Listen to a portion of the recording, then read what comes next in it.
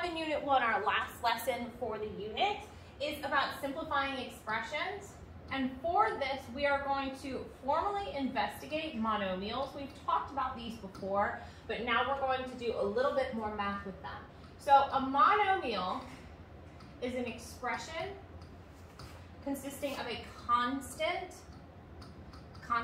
just being a number attached to a variable, or just a plain old number, consisting of a constant or a number multiplied by one or more variables.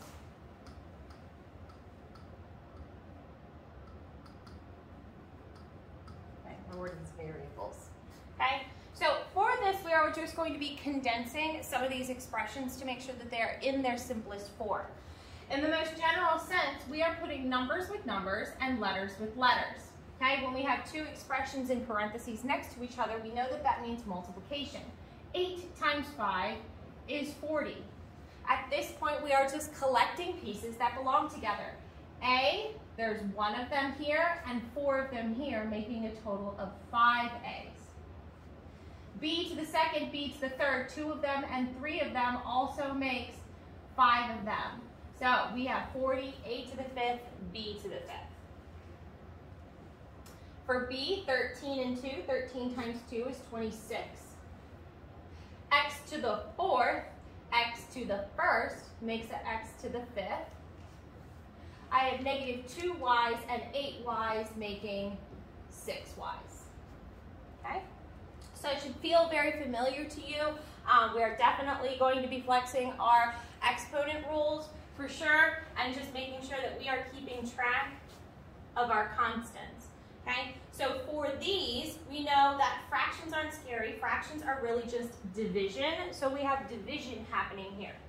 For C, we have 24 divided by 2 is 12.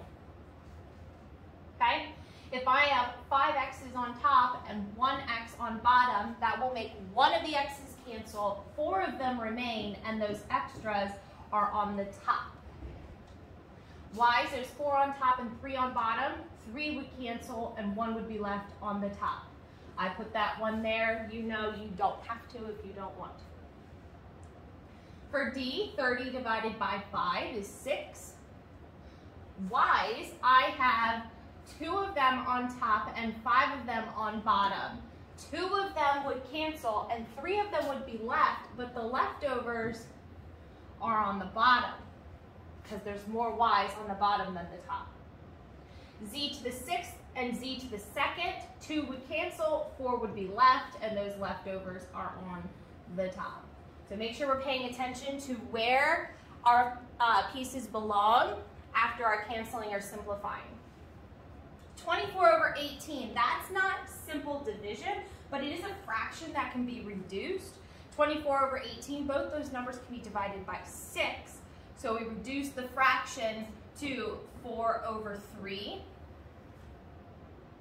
X to the 0 is eliminated because that means we have 0 x's. So we can ignore that entirely. That's like saying we have none of them.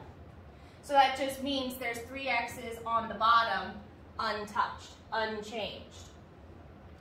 At this point, I have negative 2 y's on top and negative 1 y on bottom.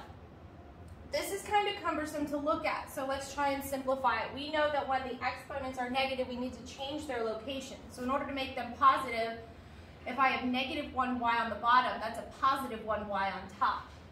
If I have a negative 2 amount of y's on top, that's a positive 2 on the bottom. 1 y on top and 2 y's on bottom, 1 will cancel, 1 will be left, and that extra is also on the bottom. So we have 4 over 3x to the 3rd, y to the 1st. Do you have to put that one there? No. If you want to, yes. Okay? When we have problems like F and G, everything inside the parentheses is going to be repeated. In this case, it's being repeated 2 times. So that's like saying I have 2 of them. So you can do 3x to the 4th y times 3x to the 4th y. numbers with numbers. 3 times 3 is 9. 4x is here, 4x is here. That gives us 8x's. And a y makes 2 of them. 9x to the 8th, y to the 2nd. For G, this is to the 3rd. If you don't want to write them out 3 times like we did here, you have another option. So let me follow that other method for you here. Everything inside the parentheses is going to be duplicated 3 times. So instead of saying this whole thing is to the 3rd power, we can make each individual piece be to the 3rd power. So 2 to the 3rd times a to the 2nd to the 3rd times b to the 5th to the 3rd, and simplify it that way. If you don't like this, you can stick with doing it this way. 2 to the 3rd is 2 times 2 times 2, which is 8. A to the 2nd to the 3rd is like saying I have 3 groups of 2a's. 3 groups of 2 makes 6. B to the 5th to the 3rd, that's 3 groups of 5, that makes 15 B's. Okay? So here you have a choice which method you like. You can use both at different occasions, or you can choose a favorite and use that every time. That's totally up to you. Okay? Couple more here. With our square roots, first things first, you remember when we were doing roots before, we need to make sure that we are keeping track of how many we need in a group. So if it's just a plain old square root, we know we're looking for groups of 2. For instance, the square root of 9, a group of 3, so the square root of 9 is 3. X to the 8th, if you have 8 x's, how many pairs of x's is that? That is 4 pairs of x's, okay? But, like that one, cleans up real neat. That might not always be the case. Remember, if you have leftovers, that's okay. They just stay underneath the radical sign. So here for this one, what's the square root of 16? 4. How many pairs of x's do I have if I have 6 x's? That's 3 pairs. And 10 y's makes 5 pairs of y's.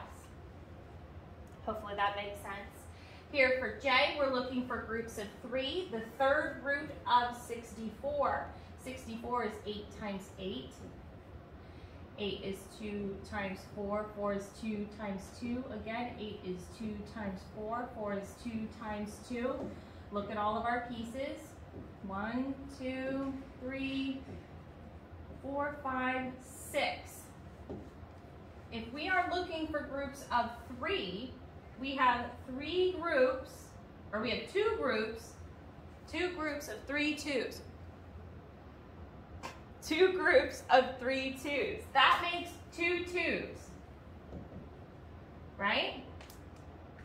If I'm looking for groups of 3, how many groups of 3 can I make with 12 A's? How many groups of 3 can I make with 12 A's? That's 4.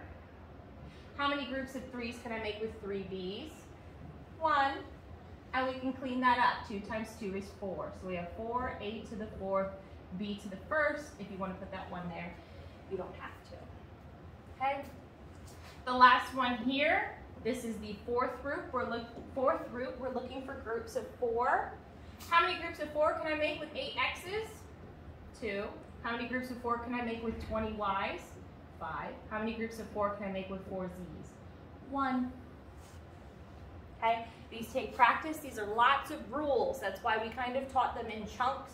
Watch old videos, rewatch this video as necessary, and don't be afraid to get it wrong, okay? These have to be practiced, and in order to practice, you have to try, okay? You can do it. I'm going to be back before you know it.